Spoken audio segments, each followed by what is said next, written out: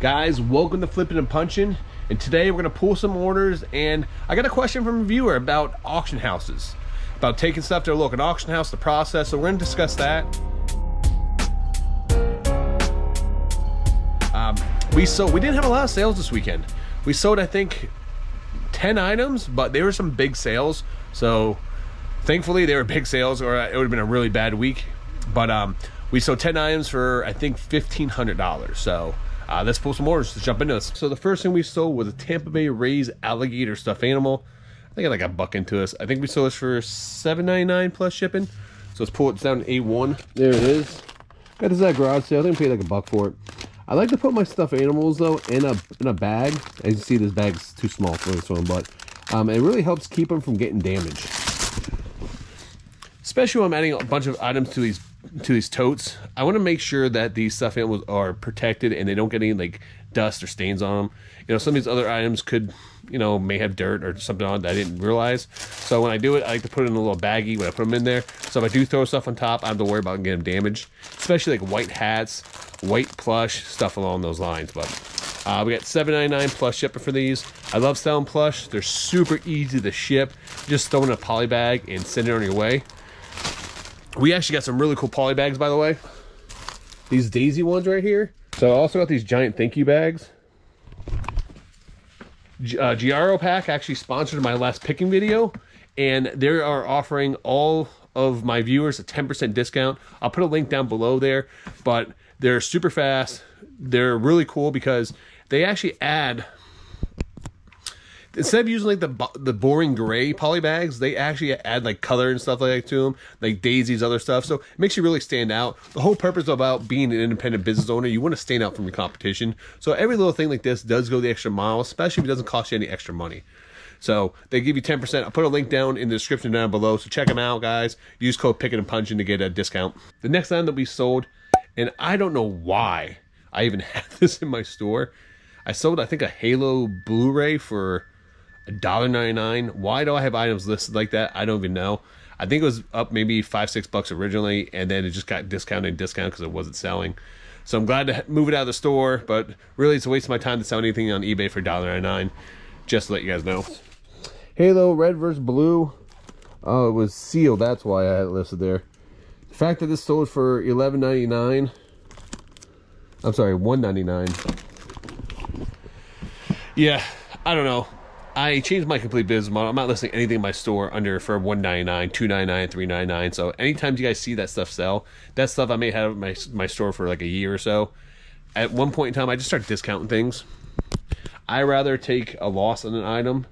The work's already done, so why take it off eBay or donate it? If it's not taking a lot of room like a DVD, I'll just keep it up there. And if when it sells, make a little bit of my money back, but I am wasting some time. So I got to really kind of figure out if that's really worth it. But, you know, the fact that I have to go through these totes and pull those items out, they'll be also a waste of time. So I'd rather get paid for my waste of time. I don't know. Let me know in the comments. Do you guys donate your items, or do you guys actually, you know, just discount things till it sells and rather take a loss on the item and get back some of your money? Or do you rather just move it on and get it out of there? So I guess it really depends on the size item too, but I don't know. Curious to hear what you guys have to say on that. All right, so the next item we sold was over here in A9. I already pulled it here. It was a beer tap. I've had this in my store probably like a year right here. As you can see, Pyramid Apricot Ale. I don't know what it is, but I have a thing for beer taps. I think they're super cool. If I see them at garage sales, I'll pick them up. Unfortunately, a lot of times beer taps don't do that well. They do sit in your store for a while, but I will pick them up every time because I just really enjoy them. I like to drink craft beer, you know, when I go out, and when I find craft beer taps can sell well. Sometimes these special taps can sell well, but a lot of like the generic one-off taps don't do that well. And I just realized I said well like 4 times in like the last 2 minutes. So, but I sent out a best offer on that one. We got $6.99 plus shipping. I bought that in a giant lot. I've already made all my money back on that. So just happy to have it move.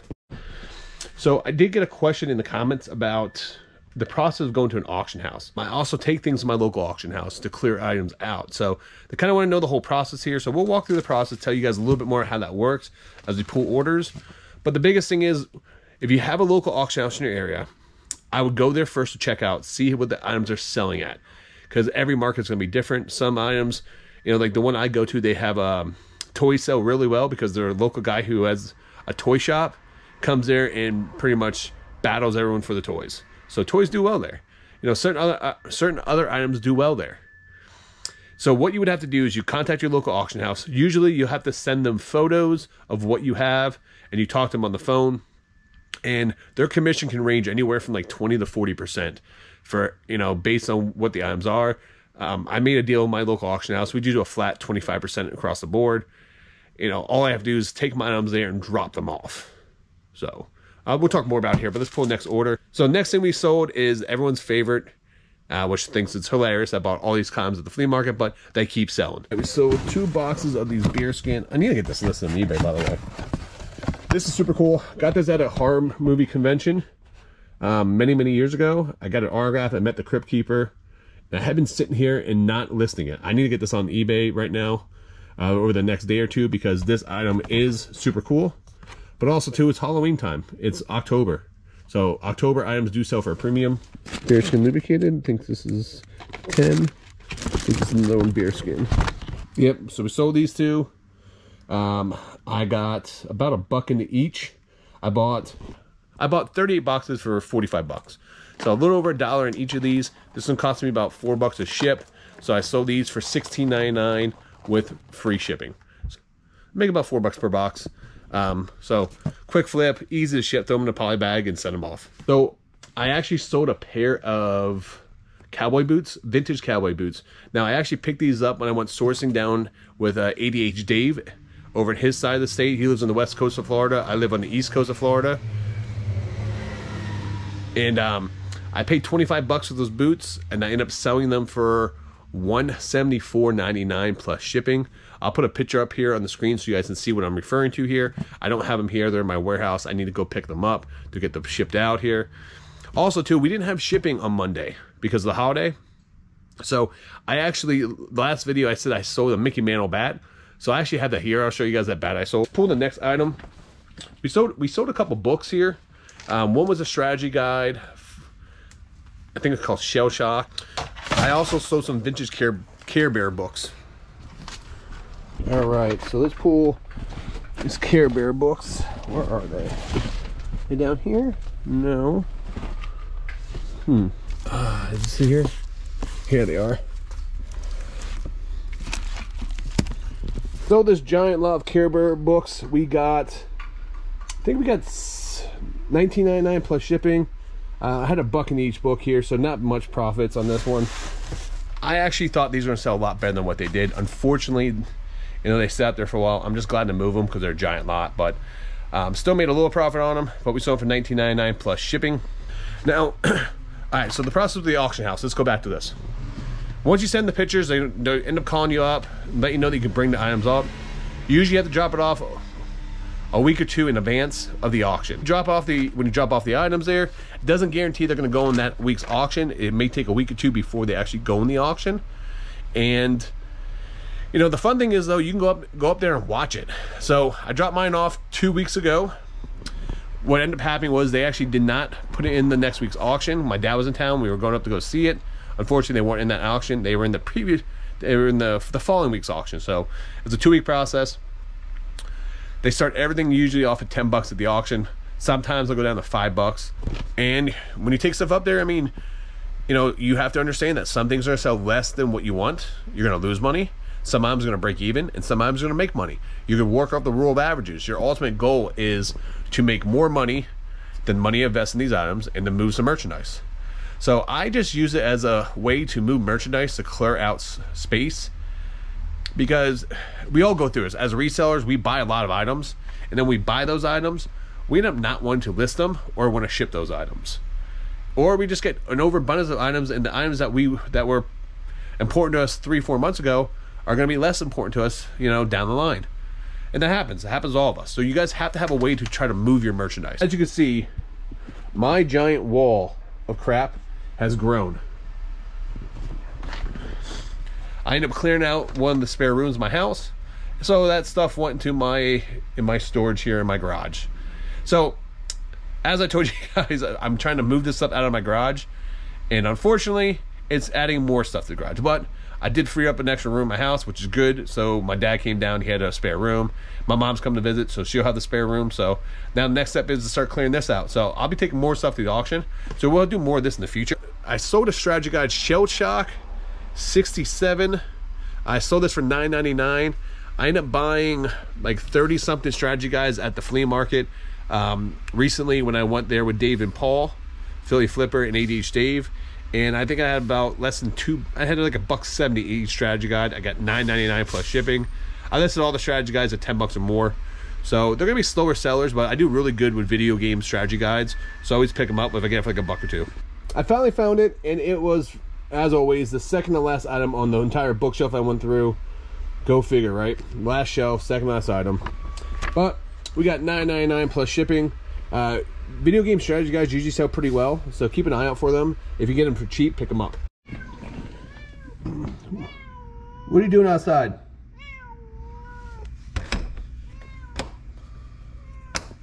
Scotty knows she's not supposed to be outside.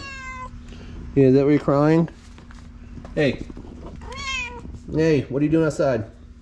She's extremely vocal. Let me tell you, she's not supposed to be going outside. She sneaks out there sometimes. Don't yell. Not my fault you went outside. Hey. Good girl. She's not supposed to be going outside, but apparently she likes to sneak out sometimes when dogs go out there. And then when we shut the door, bring them in, she's out there crying. So, but let's go over some of these big sales we got. This is a Bose stereo system here. I've had this sitting in my storage for like 2 years. Never got around to. I got it during the pandemic. A gentleman, probably my greatest buy of all time was, and I wasn't filming at that point in time, but I did a massive video game buy. I got called back a couple weeks later, and I bought over 50 sealed video games, brand new video games. One of those would be the Castlevania NES game, which was my biggest sale of all time, which I sold for like $9 grand a while back. But he had a bunch of electronics there. He used to fix stuff, and he used to buy stuff and just keep it on a shelf. And I ended up getting like 10 or 12 different electronic items that were on his shelf for $50. So I made my money back already. This is pure profit this time. The only bad thing about this one is pretty, not dirty, but pretty like a lot of marks on it and stuff. So I sold it at a discount. Keep an eye out for these Bose. I think this is the Wave machine. Yeah, Wave CD machines. These usually in good condition can bring like 150, 200 bucks. We end up getting $119 for this. I put in a discount, sent out offers on it because of the condition of it, but still $119.99 plus shipping. It's a pretty good sale. All right, so before I show you this big sale I have, let's go over this auction house stuff. So after the auction ends, you take your items there, they bid on it, and I will say it's kind of exciting, but also kind of disappointing too, especially if your items aren't selling for what you think they should sell for. And but it's okay, you know what I mean? Like, I buy stuff, so I would say 90% of the time I make money off my items. 10% of the time I would either break even or lose money on items. So I work on the rule of averages. If I can be right 90% of the time, then I'm gonna do really, really well in my business. And but hey, let's go over this. So what they do is after the auction ends, they actually mail you a check within like 48 hours, which is really cool. So you get that check sent to you here. All right, so let's talk about my biggest sale of the week. And it's the biggest sale I had in a while, to be honest with you. So I sold a comic book for, I had a special edition comic book listed on sale on eBay for $999. I sent out a best offer for $899, and the buyer accepted and paid. So this is Silver Surfer #1. This is volume 3. So this actually came out in 1987. Now this got a 9.8. Now the 9.8 is practically the highest, one of the highest grades you can get. 10.0s don't really exist. 9.9s don't really exist. So 9.8 is considered pretty much the cream of the crop with comic books, especially anything older or vintage. Newer stuff now, that stuff just comes out, you can get a 9.99, 10.0. They're still very rare to get those, but to have a 9.8 and something that's, 35 years old is quite impressive. But what makes this book special, and let me show you why they're sold for a premium. As you see, this is a regular book, right? Down this corner right here is what you call the newsstand. Has a UPC code on it. Comic books that were sold in a comic store do not have a UPC code on them. They have a little Marvel sign or DC sign in the bottom corner. So there's 2,000 comic books shops out there. They're going to get an overabundance of books. There's not a lot of newsstands, especially, you know, as in the 80s and 90s, you had newsstands. But as we went through the 90s to early 2000s, newsstands started to just disappear because we have the internet now, we have everything else. So the amount of newsstand books that got released are very limited. The fact that when you buy a book at a comic book store, it's going to be bagged and board and is going to be put on a shelf very nicely and professionally. To have a book like this, if you buy a book at, think about this, this book sat on a rack, no bag, no board, at a newsstand.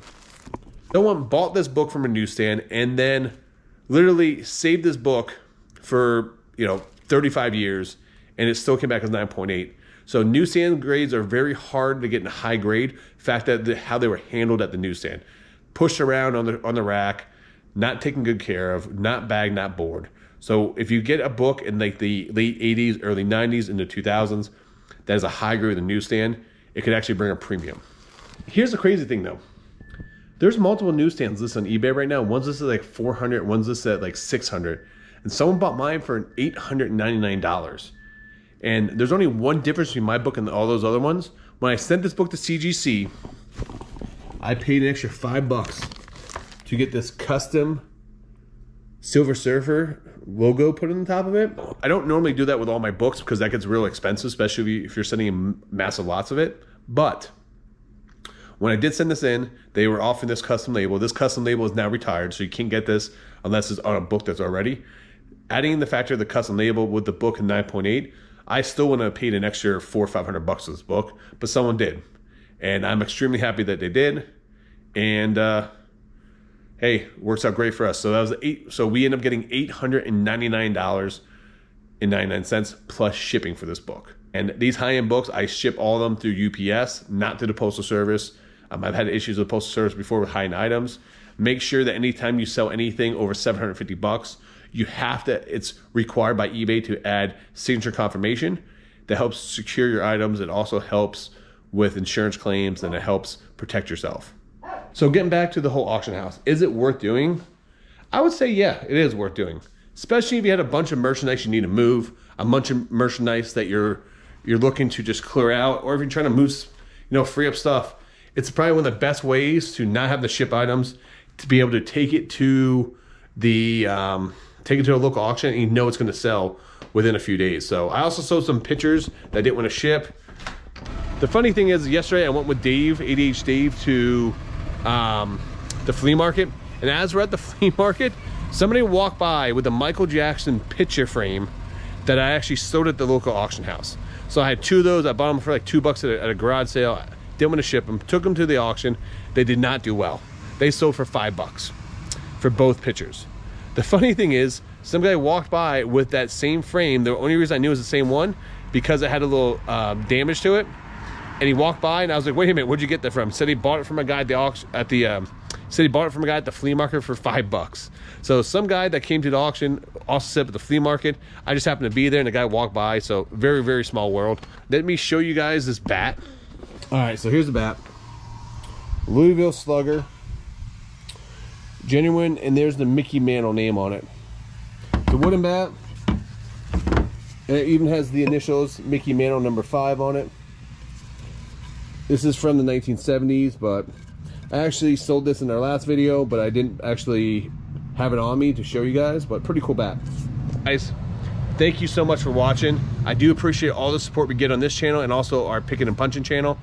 This channel is growing here, so I would love to get this channel to 1,000 subs. So please share it with your friends, let people know. Thank you very much. I do appreciate you guys watching. Until next time, guys, make sure you guys keep flipping and punching.